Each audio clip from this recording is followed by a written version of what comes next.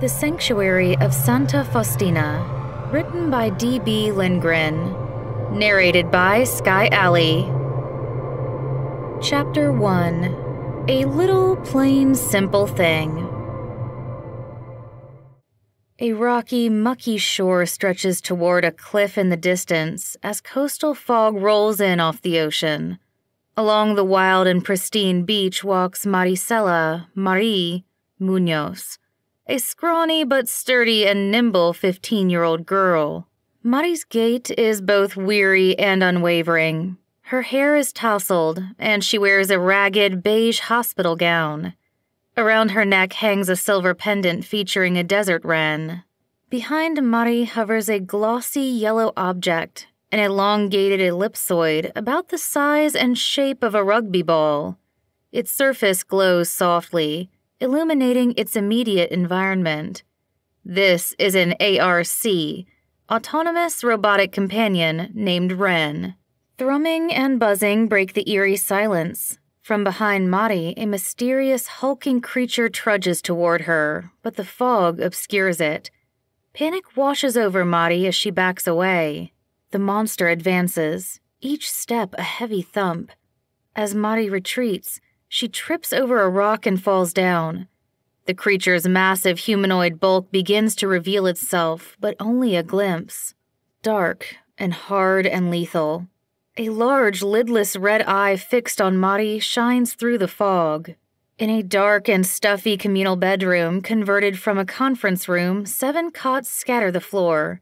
On each cot sleeps a teenaged girl under a thin sheet, including Marie. Next to Marie's cot sleeps Wren. With a gasp, Marie jerks awake. She breathes deeply. Wren awakens. An animated face appears across its surface. "What's wrong, Marie?" Marie. "Bad dream." Wren. "The one with the monster again?" Marie. "Yeah." Wren. "I'm sorry to hear that. Would you like to talk about it?" Marie. "No." She takes a moment to steady her breathing. "Wren, can you tell me the rest of the story about the nightingale?" Wren. "Of course." Marie settles back into the bed. Wren. "Hark, hark! There she is," said the girl. "And there she sits," she added, pointing to a little gray bird who was perched on a bough. "Is it possible?" said the lord-in-waiting. "I never imagined it would be a little, plain, simple thing like that." One of the other girls, Brooke Thompson, a burly and rigid 15-year-old, flings herself upright. Brooke. "If you don't shut that thing off right now, I'm going to come over there and make you shut it off." Wren. "Perhaps I should continue the story another time." Marie. "Okay." She closes her eyes. "Good night, Wren." Wren. "Good night." Wren's face disappears and the illumination fades away. Marie and 17 other orphaned girls ages 10 to 15 live in a makeshift orphanage and preparatory school. The large utilitarian and dreary building was formerly a government research facility. Almost everything of value and purpose has been stripped away, leaving mostly empty rooms with minimal furnishings. In a wide room, a low alarm drones. The 18 orphaned girls, all wearing plain homespun clothing, shuffle into the room single file. Canvas tarps form a jury-rigged curtain at one end of the otherwise empty space. The girls sit on the bare floor, arranged in a semicircle. Marie holds a sleeping Wren in her arms. Next to her sits Yasmin Reyes, graceful and reserved with her hands neatly folded. Behind Marie sits Gemma Phillips, spindly and bouncy, absently chewing her nails. Gemma. "You better hide that thing. Mother is going to kill you." The alarm stops. Mother Rupa Bandari enters the room with a slow stride. She is short and squat with graying hair atop her stern round face. Behind her walk Miss Celeste Okafor and Miss Olivia Davis, both youthful and vibrant. All 3 women wear long, simple frocks. They stop in front of the gathered girls. Mother Rupa's eyes lock on Marie. "Yellow ARC, come to me." Wren awakens. Softly whirring, it hovers over to Mother Rupa's outstretched arm. Mother Rupa. Mari, I would like to speak with you. For everyone else, Miss Celeste and Miss Olivia will lead you in your morning calisthenics. As Mother Rupa walks toward the curtain of tarps, Miss Celeste and Miss Olivia step forward, clapping their hands. Miss Celeste. Okay, everybody up, you heard Mother. The area on the other side of the curtain contains 3 large round tables, each surrounded by rickety folding chairs. At the center of 2 of the tables sits an ARC identical to Ren, but each a different color, one blue and one red. Mari enters as Mother Rupa walks over to the 3rd empty table and sets down Ren. Mother Rupa. You know you're not allowed to remove the ARCs from this room, but you did it anyway. Again. Mother Rupa turns to face Mari. Everything we have must be cherished because we have so little. She gestures toward Ren. This is not yours to take. It belongs to everyone. Mari. I'm sorry, Mother. Mother Rupa. Sorry isn't enough this time. She sits down at the table. You'll not be allowed to play in today's match. Mari. That's not fair. The girls need me. Mother Rupa. You can go with the other girls, but you cannot play. I'll let your coach know. Mari stares at Mother Rupa in sulky silence. Mother Rupa's sternness melts from her face. She motions for Mari to come join her. Come sit down, dear, please. Mari walks to a chair next to Mother Rupa and sits. Mother Rupa. You're not a little girl anymore, Mari. You need to start thinking about how you can best contribute to our community. Santa Faustina needs bright young women like you. We all must do our part to keep on surviving. Mari. Yes, Mother. Mother Rupa. Have you thought about what you want to pursue for your apprenticeship? Mari opens her mouth to answer, but hesitates. Mother Rupa. You've always been fascinated with the ARCs and their amassed knowledge. What about training to become an archivist? Mari. I want to work for ADSEC, like my mom. Mother Rupa nods. I see. They accept only the best of us, those willing to do whatever it takes to protect Santa Faustina.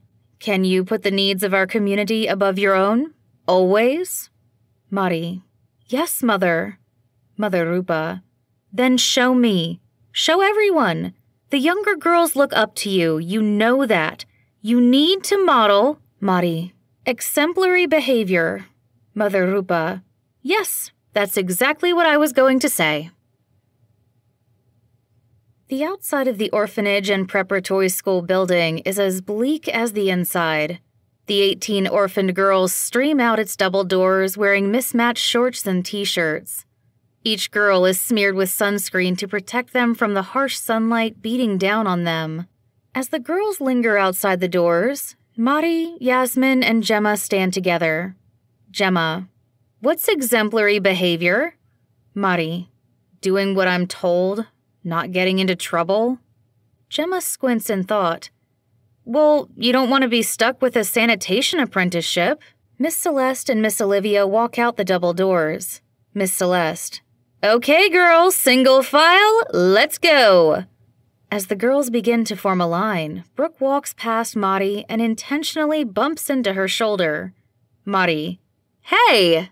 Mari starts toward Brooke, but Yasmin holds her back. Yasmin. It's a small town, Mari, and there's nowhere else to go. Maybe not getting into trouble isn't such a bad thing. In a single file line with Miss Celeste at the front and Miss Olivia at the rear, the girls walk away from the girls' home along a road of cracked asphalt. High above the town of Santa Faustina covers a sleek, stealthy drone. Designed for reconnaissance, it monitors everything below. From this lofty vantage point, it's clear just how small the town is. Roughly half a square mile. The road the orphaned girls walk on bisects the town and is densely flanked by several buildings similar to the girls' home. The tallest of these, the ADSEC, Administration and Security Building, is capped with extensive antennas and other instruments. Smaller roads branch out from the central road, and these roads in turn are flanked by smaller buildings, primarily residences. Like all buildings in Santa Faustina, they are austere and unassuming. The only structures with an obvious purpose are a trio of massive greenhouses in one corner of town.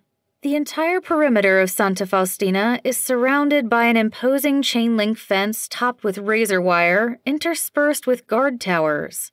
A few scattered empty buildings and an abandoned airfield sit outside the fence. Beyond the town, in all directions, lies a flat, sweeping desert plain dotted with creosote bushes and saguaro cacti. Inside a cavernous building that once was a storage facility but currently makes do as a dodgeball court, the sounds of feet pounding, balls bouncing, and girls yelling resound off the bare walls and the cement floor. Brooke, Yasmin, and Gemma throw and dodge worn rubber balls. Across from them, 5 girls of similar ages but from a different school and wearing matching team uniforms do the same. Coach Luke Dixon, with broad shoulders and a barreled chest, stalks the sideline, muttering to himself. Marty stands near him, watching the match. Coach Dixon: "We're getting killed." A ball slams into Gemma. She walks off the court and joins 3 other girls from the girls' home. In short order, Yasmin and Brooke are also eliminated. The opposing coach, standing on the opposite side of the court, blows a whistle. 9 games for us and 0 for you. Want to call it there? Coach Dixon: "Let's play one more." The opposing coach blows the whistle again. Brooke, Yasmin, Gemma, and 2 other girls from the girls' home walk onto the court. Coach Dixon turns to Marty. "Munoz, get out there." Marty: "But I'm not supposed to." Coach Dixon: "We're not getting shut out. Get out there." Marty replaces one of the other girls. The opposing coach blows the whistle and the match begins. Marty deftly dodges thrown balls, even multiple balls thrown at the same time. She flings balls at opponents, hitting them with unerring accuracy. Marty is in her element, and it all seems to come so naturally, almost preternaturally to her. There's only one opponent left. Alongside Marty, Brooke, and Yasmin still stand, each holding a ball. Brooke throws hers but misses. Marty: "Don't throw where she is, throw where she's going to be." Marty and Yasmin share a look. Yasmin throws her ball. Their opponent dodges but is immediately struck by Marty's ball. Marty and Yasmin raise their arms in triumph. Coach Dixon pumps his fist. The orphaned girls on the sideline cheer. With resentful silence, Brooke glares at Marty. A simple desk dominates the tiny room that serves as Mother Rupa's office. On top of the desk is a sleeping white ARC. Behind the desk sits Mother Rupa. Across from her sits Marty. Mother Rupa shakes her head. "I simply don't understand, Marty. I made it quite clear that you were not allowed to play today." Marty: "Coach told me to play." Mother Rupa slams her hand against the desk. "But I told you not to." Marty: "I'm sorry." Mother Rupa slams the desk again. "No, you obviously have no respect for me and no appreciation for everything you have. But I will help you see just how fortunate you are. You'll be given no dinner this evening and you'll sleep outside tonight." Gasps and murmurs are heard outside the room's closed door. Mother Rupa: "Whoever's out there better move along or they can join Marty outside tonight." Several pairs of feet scurry away from the door. In a concrete alleyway between the girls' home and an adjacent building, Marty lies on a sleeping bag, staring up at the clear night sky in quiet contemplation. Gemma slinks into the alleyway with her hands cupped under a plump peach. "Marty?" Marty sits up. "Over here." Gemma walks to Marty. "Are you okay? What are you going to do?" Marty: "I'll be fine. It's actually kind of nice out here." Gemma: "I mean about Mother. She seems really mad this time." Marty: "I'll be fine." Gemma kneels next to Marty and offers her the peach. Gemma: "This was all I could sneak out from dinner." Marty accepts the peach. "Thanks, Gemma." She takes a bite. Gemma fidgets nervously. "What about giant ants, Marty? I heard they come for you at night." Marty: "They aren't real, just stories."